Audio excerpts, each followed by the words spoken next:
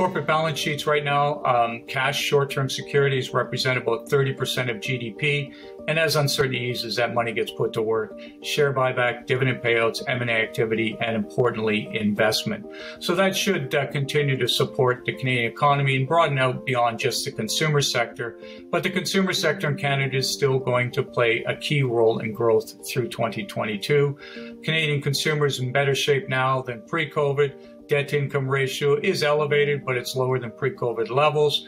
We look at the net wealth in the household sector, given the strength in housing and equity, about $2.5 trillion have accumulated since COVID kicked in.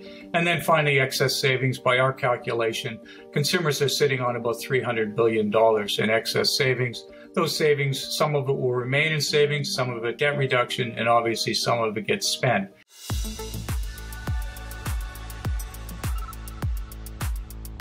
This content is based on information available at the time it was recorded and is for informational purposes only.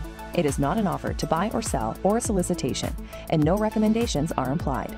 It is outside the scope of this communication to consider whether it is suitable for you and your financial objectives.